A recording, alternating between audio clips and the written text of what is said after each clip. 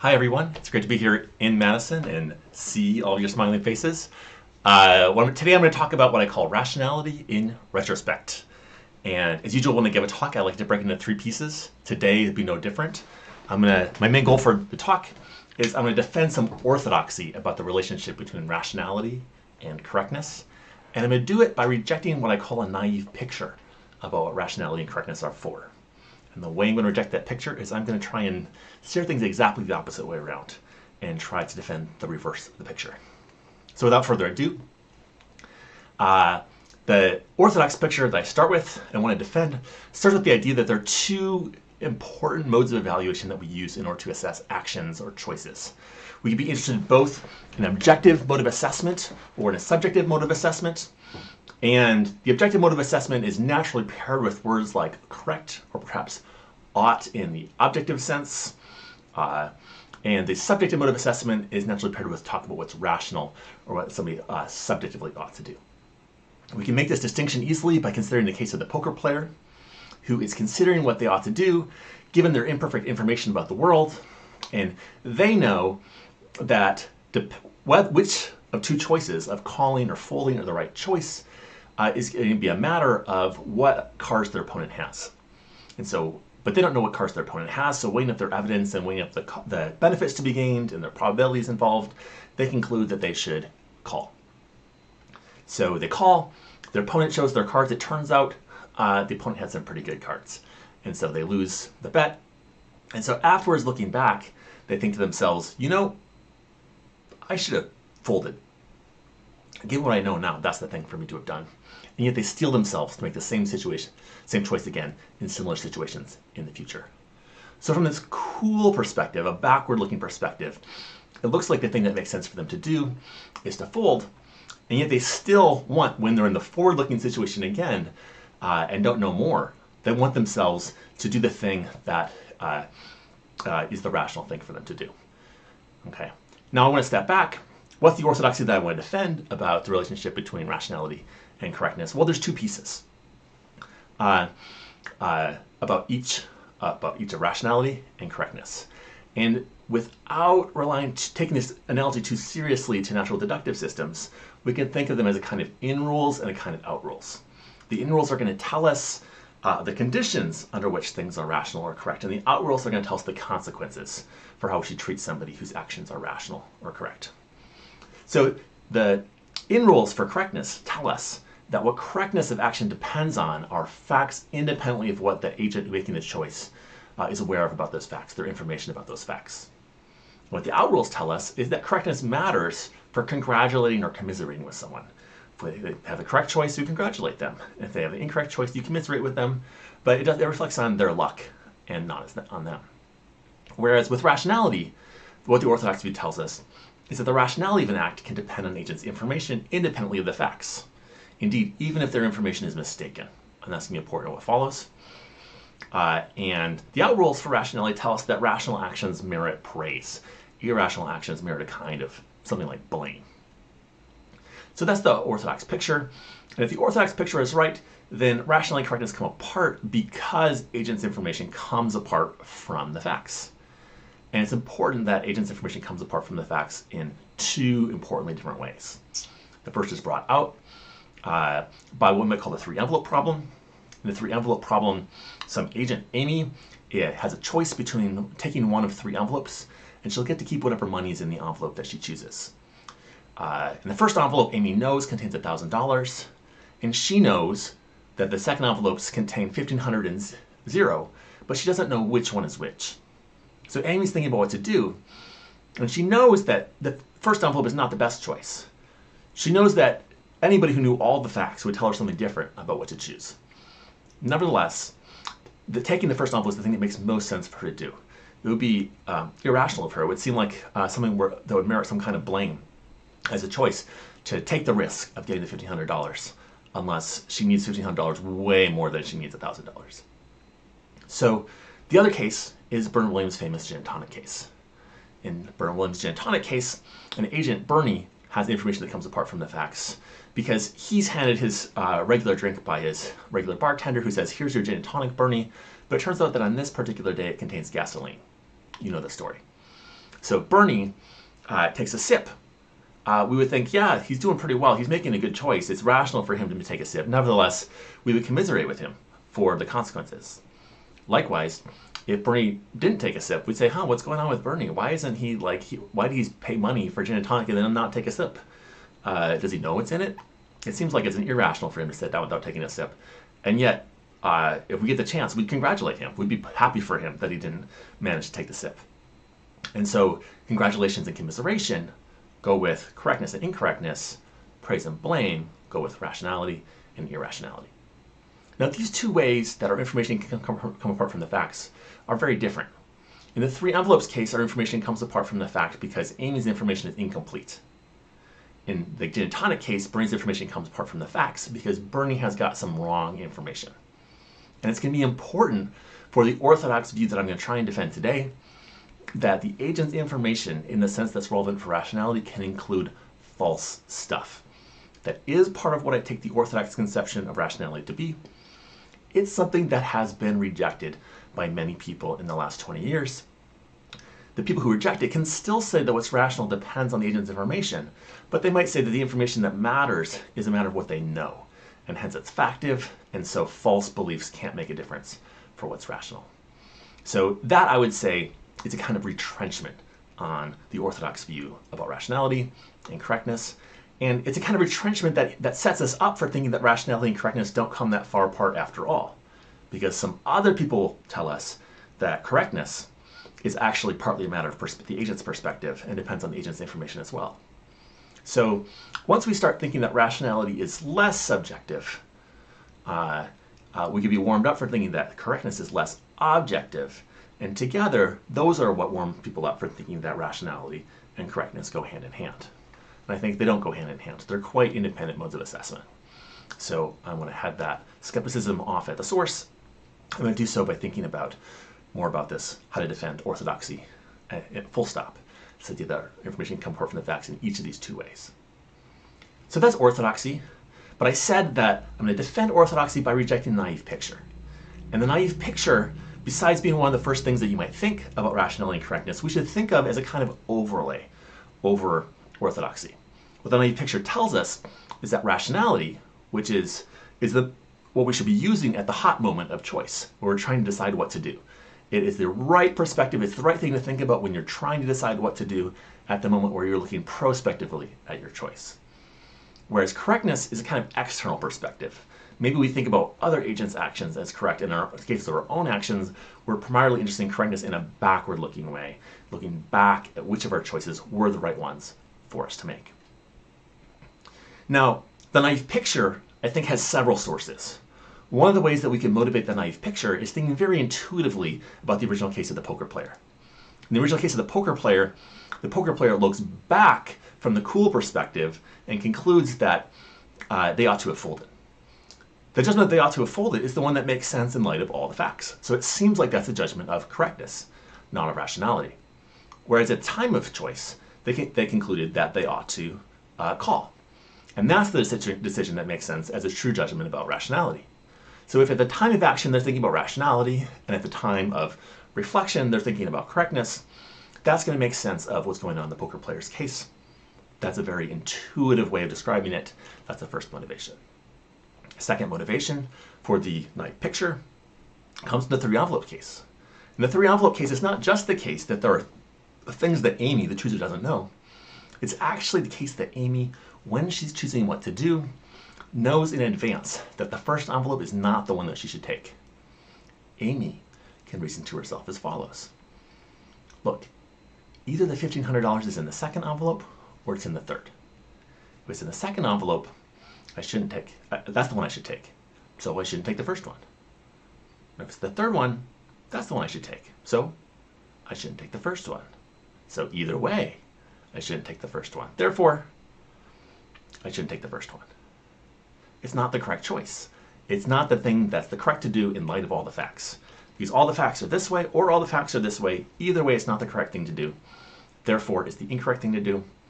And not only is it the case that she can't be informed about all the things that are correct, in this case, she can be informed about one specific thing that's incorrect, yet it seems obviously not relevant for guiding her choice. Amy is going to be reasoning very poorly if she allows herself to be guided by this judgment about what choice is incorrect. So now it looks like correctness is a very bad guide for choice. There's a third motivation for the naive picture. The third motivation starts from the thought that what the three envelopes case and the poker player case really show us is that correctness is too hard to know about because of the way that it depends on things that are outside of agents' heads. And this gives you the idea. Well, if correctness is too hard to know about, maybe rationality is not so hard to know about. If rationality is not so hard to know about, then maybe rationality could be the appropriate perspective, the appropriate thing to think about in deliberation and think about what to do. Because after all, it's the thing that you can rely on by relying on just what you're in a position to know. Now, this third motivation for the naive picture is very close in spirit to what we might naturally call the classical argument for internalism about rationality. The classical argument for internalism about rationality is the most traditional motivation for one of the ideas that I took to be central to the orthodox view about rationality and correctness. And that's the thought that the conditions under which something is rational or irrational are conditions that depend only on what's going on inside your head or inside your body. They don't depend on things that are going on outside of you. So it's kind of internalism about rationality. And the classical argument is a powerful argument, especially from the perspective of the orthodox perspective, because it starts from the other part of the orthodox view about rationality, namely that you're always rightly blamed for your irrational choices. And the argument goes like this. Since you're always rightly blamed for making irrational choices, and blame is appropriate or right only if you could have known in advance that that was a choice that was irrational. But if what is rational depends on stuff outside your head, then you couldn't know that stuff in advance. Therefore, it can't depend on stuff that's outside of your head. The second premise of this argument is key. The second premise of the argument says that what's right to blame you for depends on what you could have known was true. That premise articulates the naive picture. According to the naive picture, rationality is that by which we are guided. So how could it be that we can blame for you if that's not the position that you could tell whether this was the case, you were being rational, and follow your goal of being rational and act by that? Otherwise, how could it be appropriate to blame you? So the classical argument not only resembles this third motivation for the naive picture, but in a way welds together the naive picture with the two core features of the orthodox view about rationality. Now, importantly, the classical argument for internals about rationality and internals about rationality as a whole have come under fire from a lot of theorists in recent years, due in part to Williamson's influential arguments against luminosity.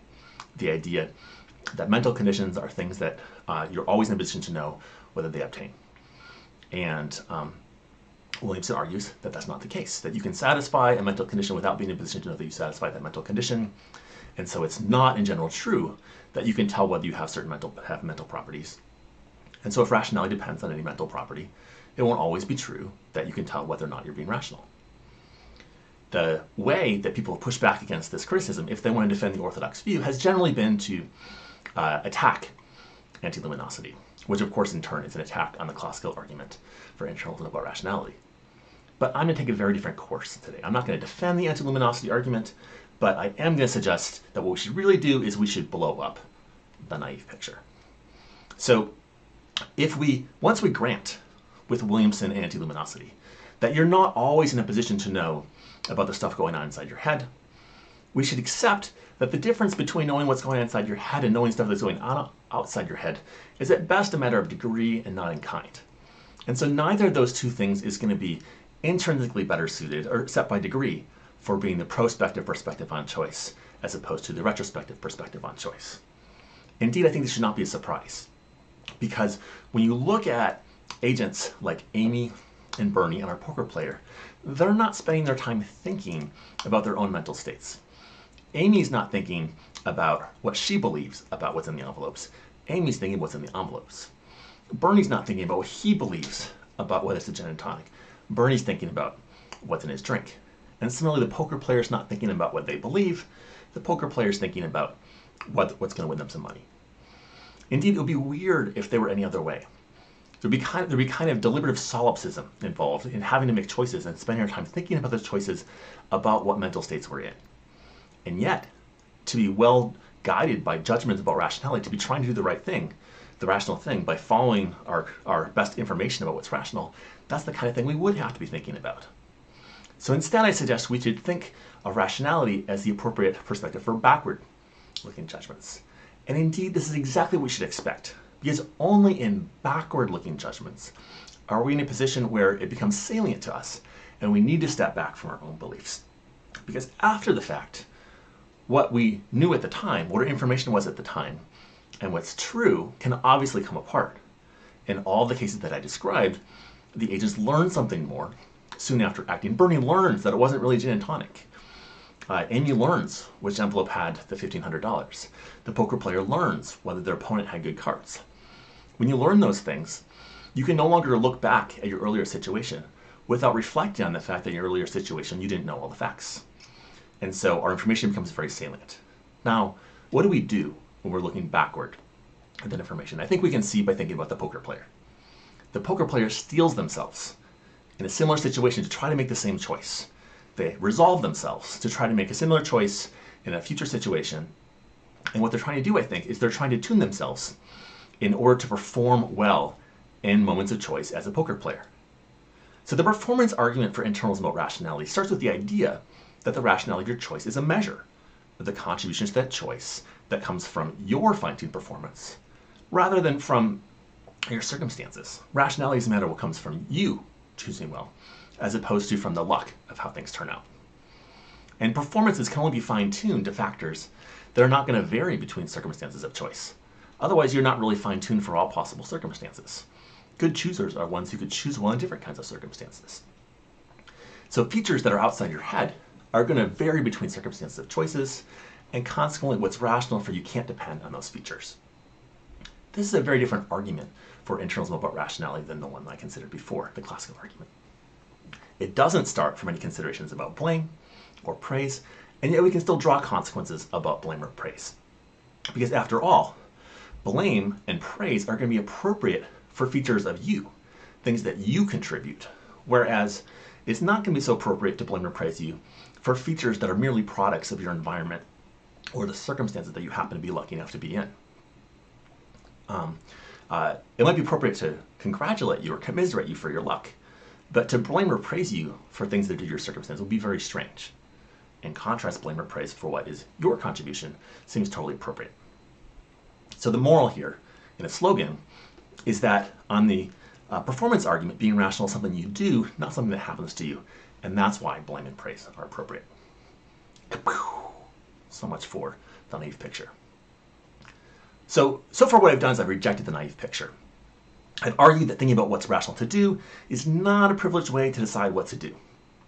And yet we had an earlier argument, the three envelopes argument, which seemed to show that thinking about what's correct is not a privileged way to decide what to do either. So maybe nothing is. And I think that's fine. That would be grist for the mill of those who think that what's important in deliberation is to think about doing the right thing, about which actions are right de re and not de dicto. If it turned out that there's no normative concept, that's the one that would be appropriate to be making all of our decisions by, then that's going to be grist for their mill. Nevertheless, I think this is not correct. And the reason it's not correct comes out when we take the original three envelope problem and we generalize it to include the case of a fourth envelope. In the four envelope problem, Xiao needs to make a choice. And like Amy, she gets to keep whatever is in the envelope that she chooses. She only gets to choose one envelope. The first envelope has $4,000, the second has $5,000, the third has $6,000, and the fourth one is empty. And like Amy, Xiao has incomplete information. She knows what's in the first envelope, and she knows the amounts in the other envelopes, but not their distribution. She doesn't know which envelope they're in. Okay. Now, the four envelope problem, in addition to having an extra envelope, is complicated by an extra layer. I have some other observers who are watching. They're friends of Xiao. They really want Xiao to get as much money as she can, but they're not going to have a chance to communicate with her before she has to choose. And the first friend is Ying, and Ying knows everything that Xiao knows, but he also knows where the 5,000 is. And the second one is Zach, who knows everything that Ying knows and also where the 6,000 is. So Xiao's thinking about what to do. And she's thinking, gosh, the expected value of the first envelope is 4,000. The expected value of the second envelope is 3,666 and change. So that's the same for the third and fourth, so I got to take the first envelope. And Ying's thinking, okay, the first envelope has 4,000, second envelope has 5,000. The third and fourth envelopes, their expected value is 3,000. So Ying's thinking, well, she got to take the second envelope. That's the one with the highest expected value. And Zach's thinking, the most envelope is money's in the third envelope. So Xiao ought to take the third envelope. So that's Xiao, that's Ying, that's Zach. I claim this is a totally reasonable, natural way for all three of them to be thinking. But now we've got a puzzle. So Xiao could be talking about what it's rational for her to do, because what she judges that she ought to do is the thing that makes sense given her information. Zach, but on the other hand, Ying and Zach can't be talking about that, because Ying and Zach make sense, but they both know that Xiao doesn't know which envelope has the 5,000 and the 6,000. So it wouldn't be reasonable for them to think that that they're talking about what is rational for Xiao to do. Similarly, Zach could be talking about what Xiao ought to do given all the facts. But neither Xiao nor Ying could be talking about that. After all, they both know that Zach knows some stuff that they don't. And that whichever envelope has the 6,000 is the one that Zach thinks that they ought to take. And that Zach's the one who is in a position to know which one is the one that they ought to take in light of all the facts. So neither Xiao nor Ying could reasonably be understood as making confident claims about what they ought to do in what Parfit calls the fact relative sense in light of all the facts. So the question is, what is Ying talking about? What is he talking about if he can't be talking about rationality or about the fact relative sense of ought? And my answer is that all three of them are talking about the same thing. They all reason in the same way. All of them compare the expected values. All three of them are interested in information that isn't just information about what Xiao thinks. They're interested in where the money is in different envelopes. They're all thinking, I claim, about which is the correct choice for Xiao to make. And the expected values that they're interested in are not the ones that come from Xiao's expectations. They're the ones that come from their own expectations. So it follows that the speaker's information is important in each of these cases. Now, from philosophy of language, we know that speaker's information can be important in different ways. It could be that the speaker's information shapes the context of utterance, so speakers make different claims that can be compatible with each other or incompatible with each other in different contexts of utterance. And yet, to believe the thing you say on this contextual perspective, you need to believe that it is true relative to your current context of utterance. But to believe that requires knowing something about the information of your context of utterance. And that's what we've concluded is challenged by differences between your information and your information about your information, like that is brought out by the anti-luminosity argument. So I think that's not the way to go. What about relativism? Nico Collodi and John McFarland argue about exactly this use of ought, that the information comes from the context of assessment. They're a relativist. But relativists think that believing a proposition, which after all could be true relative to some context of assessment and false relative to others, requires believing it to be true of your own context of assessment. But that again requires knowing something about what the information is at your context assessment. So again, the reasonability of belief in the ought claims on the relativist view requires reasonability of belief about your own mental states. In contrast, if the role of information is expressive, if we voice our information that they have, and that Xiao, Ying, and Zach all think different things because they have different information, not because they have different beliefs about their information, then we have an expressivist picture. The expressivist picture can make sense of why it is that Xiao, Ying, and Zach are all thinking in this way without thinking about their own information. All right. So what I've been saying is that ought and correct depend neither on the agent's information nor on all the facts, but on the information of the speaker. And this, I claim, is exactly what makes them appropriate for deliberation. As a speaker, you're not thinking about your own information, nor are you thinking about anybody else's information, but you are thinking through your information. So if your ought judgments reflect that information in the same way as your decisions, if you're reasoning well, reflect that information, then your decisions will be rational, just in case it will be rational for you to believe that those are decisions you ought to make. What about advice. Again, they claim this is what makes them appropriate for advice. When Zach and Ying are thinking about what Xiao ought to do, if what they're thinking is about what is informed by their own information, that'll reflect the fact that when Ying gets the chance to tell Xiao, give her advice, that Ying will advise Xiao to take the second envelope, even though, of course, he knows that's not the one that would be best. And he also knows that's not the one that she already believes. So it makes sense when he's giving her advice that it reflects his own information, because that's the best advice that he can give. And finally, it makes sense of why it is that correctness and incorrectness are appropriate for congratulation and commiseration. After all, suppose that Xiao chooses the second envelope, and Ying sees Xiao choose the second envelope, and they don't yet, there's a long dramatic pause before they find out what's in it, and find out where the $6,000 is. How's Ying going to feel about it? As long as what Ying cares about Xiao getting more money, Ying's going to be thrilled. If he had a chance, he'd go give her a high five. He'd run and tell her, that's awesome, Ying. Awesome, Xiao. You did better than I expected. Of course, what were you thinking, he might say. He might blame her for that choice, but still congratulate her on making a better choice than she would have if she was thinking well. Likewise, if what Xiao does is she chooses the third envelope. And before they find out what's in the third envelope, how's Ying going to feel? Ying is going to be disappointed. He's going to feel like it's bad news that Xiao chose the third envelope. Not only was it irrational, but it was irrational and worse than things could have been if she'd been irrational and chosen the second envelope. Now, it might turn out to be for the best. In the end, they will find out that it's for the best. But in the moment before Ying finds out that the third envelope has the 6,000, when he's thinking that the expected value of the third envelope is only 3,000, he'll be disappointed. And so it makes sense when he's disappointed for him to commiserate with her. Since congratulation is joy and commiseration is sadness, congratulation will go with correctness and commiseration will go with incorrectness, provided that both of those reflect the speaker's information.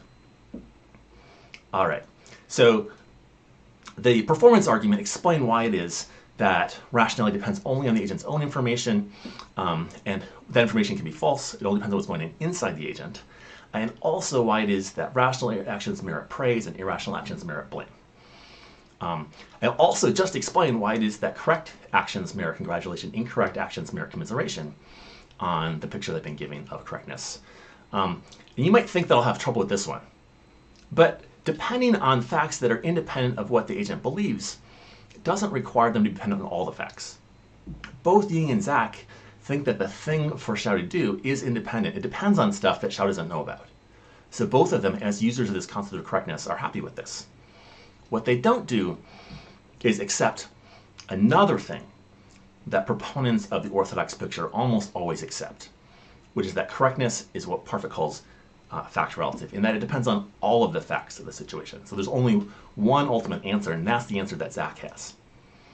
That's not how Ying is thinking about things, and I think that's not correct. So you might think I've cheated by defining the first condition, the in rule for correctness for the orthodox view, in a way in which I get to get it. But I think it's not cheating. This, I think, is the most contentious feature of the orthodox view.